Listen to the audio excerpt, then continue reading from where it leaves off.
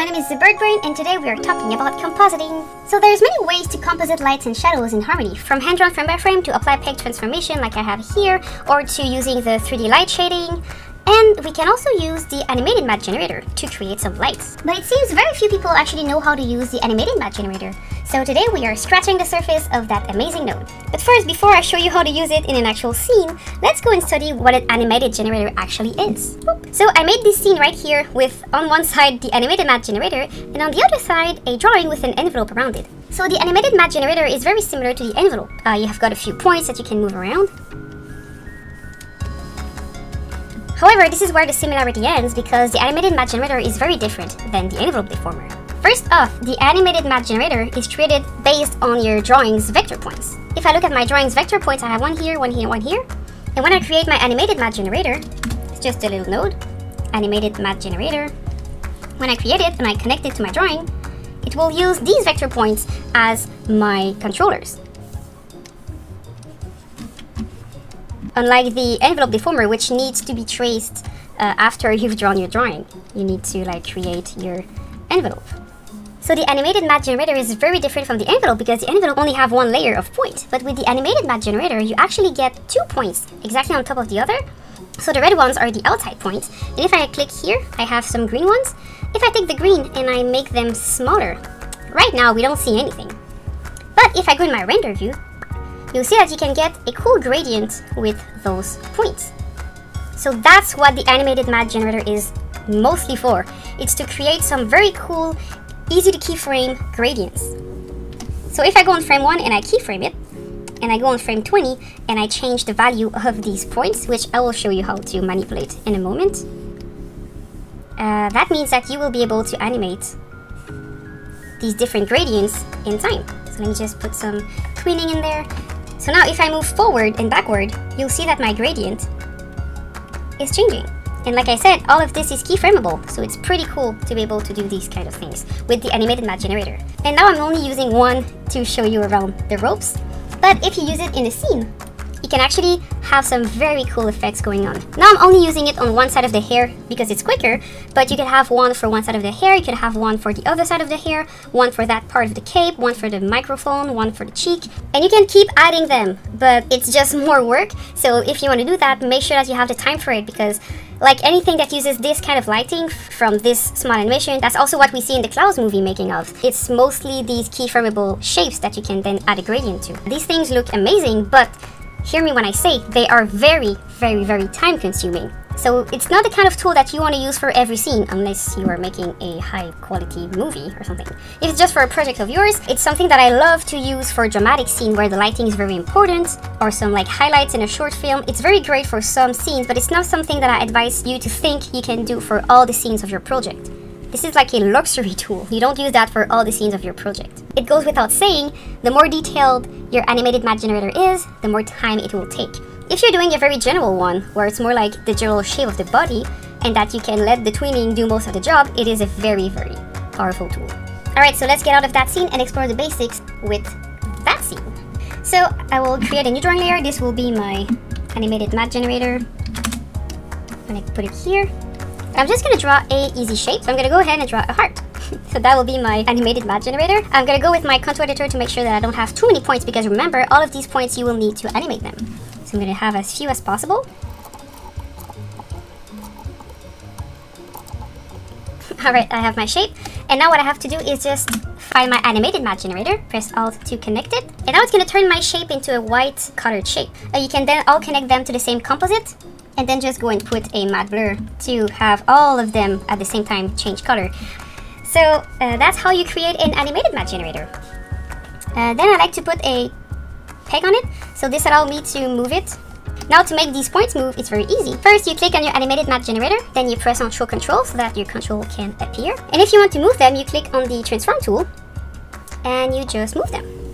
But before you do that, don't forget to keyframe your animated matte generator.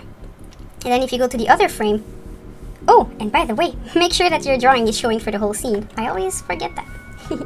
You can press F5 to have it show for the whole scene like that. And then I'm going to go on frame 10, and I'm just going to move that. And right now I'm moving both points at the same time, because if you look in the properties of your animated matte generator, you have these icons.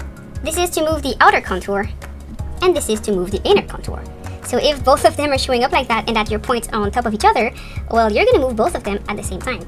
If you don't want to move the outside of your shape, you can click here to deactivate it, and then your selection will turn green, which means you will be able to move the inside of your gradient.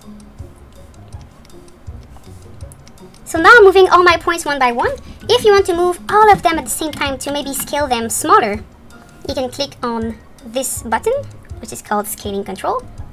And if you do that and you move one of them, they're all going to shrink at the same time, which is pretty great. And you can also move this dot here to decide from where your things are going to shrink. If you want to move the points but not really shrink them, you can get your transform tool and go into tool properties of your transform tool. And here you have a button that is called control selection mode. It's the same one that you use to move multiple deformer points. But if you use this one, you can use it to move multiple animated matte generator points. Just like that. Very easy. And as you see with the gradient, so it's always going to be relative to the point it is attached to. Alright, so that's it. That's just how you move these points. And if you want to move them in time, just don't forget to add some keyframes. And then if you want it to be animated, you can just use this tool here. You can just put some tween in between them, and voila. So now I'm going to show you how to use it on a real scene. So what I did is pretty simple. I just traced a basic shape of the lighting of my hair like that. And now what I'm doing is frame by frame, I'll just make it fit my animation. And trust me, it's way quicker than drawing it frame by frame, because then you get the nice gradient and stuff. And sometimes if your frames are very similar to one another, you can just copy paste your keyframes from one to the other. So I'm going to go here. Since it's very similar, I'm just going to copy paste this frame here. So you see my points are moving, and I'll adjust it so that it fits this frame. You'll see it's very easy. Just click on my animated matte generator, make sure I have my transform tool active, and I'm going to show my control by pressing here. And then it's just a matter of going and placing the handles to fit your animation. Of course, I have a scene with lots of detail, so it's going to take a little time. But if you had a simpler design, then it would be even less long to do.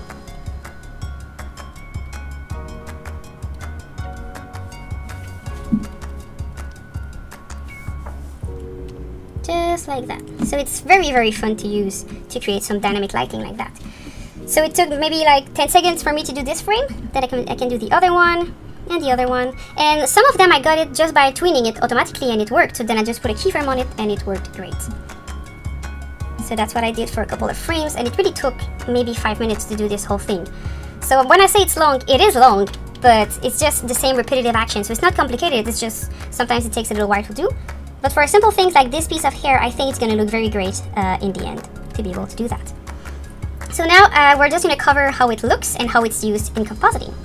So I'm going to take this frame right here, going to zoom on it, and now we can explore the properties again, but in more details. In the matte output type, you have feathered, you have outer contour. It's only going to blur the outside like that. The feathered is the one that I used before that goes from the outside to the inside. Next, for in the advanced, interpolation mode, you can choose the one that suits the need you have in that particular scene. In general, I tend to prefer dot over the other ones. You have parametric, you have distance, dot, or none, but and then for color interpolation, now I have it at constant because I only want one color, but you could also have it between two colors. So then I could have maybe my pink go to my white, or like change these colors. But like I said, I rarely put colors in my animated matte generator. Usually I use it to have some white alpha mask that I use in my compositing. And now I'm going to show you how to use it into your scene. It's very easy. So I have it right here, my peg, my drawing, my matte. And I added a grayscale to it so that I can use the alpha of my shape. And then I simply connected it to a highlight node. So I'm using animated matte generator as a mask for my highlight. But you could use it for anything. Instead of a highlight, it could be a cutter. And instead it would cut my thing away. So for like a ghost or for some cool thing going on in your scene, you could use that as well. It's a very polyvalent tool. So I mean, that's it. The animated matte generator is just a matte that you create and that you can animate with keyframe and gradients. What you do with it is completely up to you. You can do lighting like I did with my node here. You can use it in a cutter. You can use it for all kinds of effects. I mean, sky's the limit. I just gave you a tool. I cannot wait to see what you're gonna do with it. So have a nice day and see you next week.